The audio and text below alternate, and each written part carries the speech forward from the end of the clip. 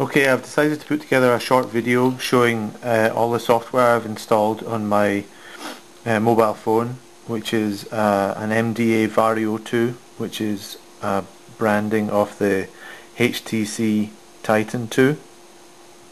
Comes with quite a lot of software pre-installed, but I found quite a lot of sites on the internet where you can get a lot of excellent freeware that dramatically increases the use of your phone. So the main site I use, which is called freewarepocketpc.net, which has got tons of software on it, all free, all very easy to install. The second site I use, not so much but still pretty good, is called freewareppc.com, which has a little bit more software. So this is my number one must-have app. It just saves me a ton of time. It's installed right now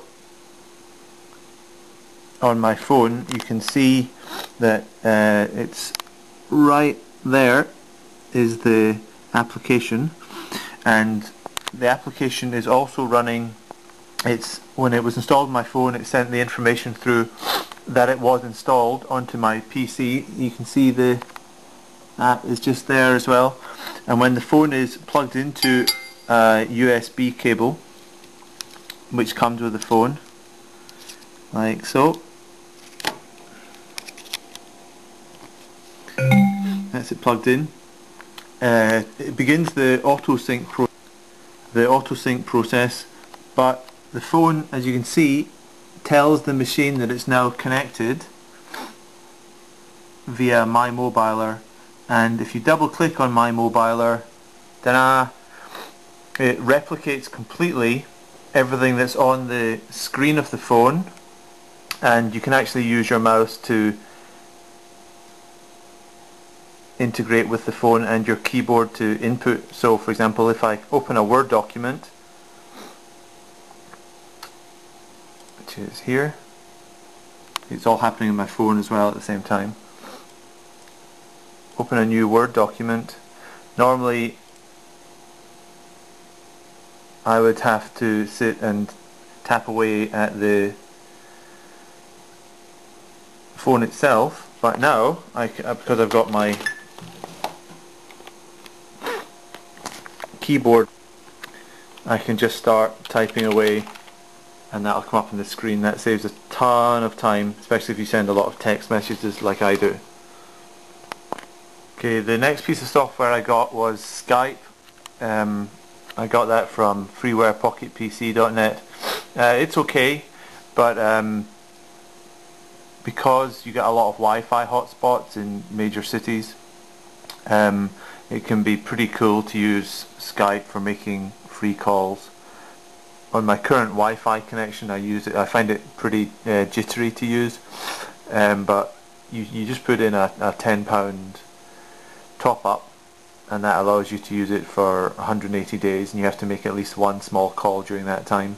But it can be really handy for other things, like if you want to make a free phone call to your bank or an insurer or something like that. So what I was trying to find with 3D tracking was a free piece of software that basically would follow, using the phone's GPS, my activity and log it. The main reason I was getting that was so that if my phone was stolen, I would be able to find out remotely where the phone was located. So the cool thing about 3D tracking is that, one, it's free, two, it doesn't use your SIM card to say who you are. It uses what's called the phone's IMEI identifier, and that's unchangeable. That's located in the hardware on the phone. So when I run this software, you can see that it starts instantly. It's actually running in the background. I've set it that way so that somebody who stole my mobile phone, when they turned it on, they wouldn't know that I had actually had that software running. So at the moment it's actually trying to find some satellites. If I went outside, it would find about 5 or 6 satellites, and then it would start storing the information. And the moment it had one stored point, which it does within a minute, So it would dial up the internet using my phone provider, and it would instantly send a stored point of where that phone was, and it would keep doing that every minute in the background. And hopefully by the time a thief found out that that was the case, or had sold the phone on, there would be a complete set of locators stored on the internet. So that site, once that's stored and it's sent via the internet, you don't have to have a Wi-Fi connection, you don't have to plug it into your phone. It's set up at the moment so that it just uses my phone's GPRS or HSDPA connection. So then I go to the 3D tracking website. I put in my username, which is actually my IMEI number. I put in a password which I've already created. I've created an account before. I log in, and what it tells me is where the system thinks my phone is right now, and that'll come up on Google Maps on this screen. It'll say where it is, and it'll also show you my history, so that presuming your phone's been stolen, a guy takes a SIM card out, puts his own SIM card in, at some point he turns the phone off, turns the phone back on, and the 3D tracking activates in the background, and then when it gets a lock it starts sending minute by minute updates about where he's located. And he won't be able to access this site because it's password protected. He won't be able to disable it, but you will always be able to find out where the phone has been kept. The next must-have app I found I really liked is YouTube Play. It's just a custom interface just for browsing and saving and extracting MP3 files from YouTube. So if I put in PC,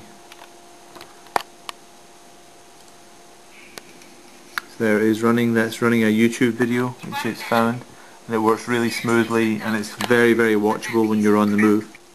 But then when I'm on the move, I can just open one of the files I want. There it is, South Park. It starts running it, and I can maximize it, and it's very, very watchable. Okay, and the last app I want to show you is my navigation software. This phone comes with a GPS, but it doesn't actually come with TomTom or any such navigation software. Some phones do. It's actually about £70 or £80 just to get, but Freeware Pocket PC has a really good freeware app called Amaze, which I think covers most of Europe. It's trying to get a satellite lock, but it does use an internet connection. For me that's only 30p a day, and it uses that to download the maps, but it works really, really well. Amaze GPS, and it's good for giving you voice directions. Okay, the purpose of this video is to find a way of setting up the phone so that every time we start it, it runs a specific program, and the program we want it to run is the 3D tracking software, so that someone steals it, turns it on, it runs that software and lets us know where they are. Okay, so you go into File Explorer, which is part of Windows Mobile. You find 3D tracking, and there you have the program for 3D tracking, which is how it starts there, so you know the location. So it's going to be program files, that's program space files, and then 3D tracking, and then 3D tracking.exe. And I've downloaded a piece of software called Startup Manager, which is here. Okay, you can see 3D tracking is on, and the way you set that up is that you set up a new program that you want to start. I would call it 3D tracking in here, and then you put that location line in there that tells the phone what the location of the program is. In this case it would be, for example, program files, so that's program space files, and then backslash, and then 3D tracking backslash, and then 3D tracking.exe,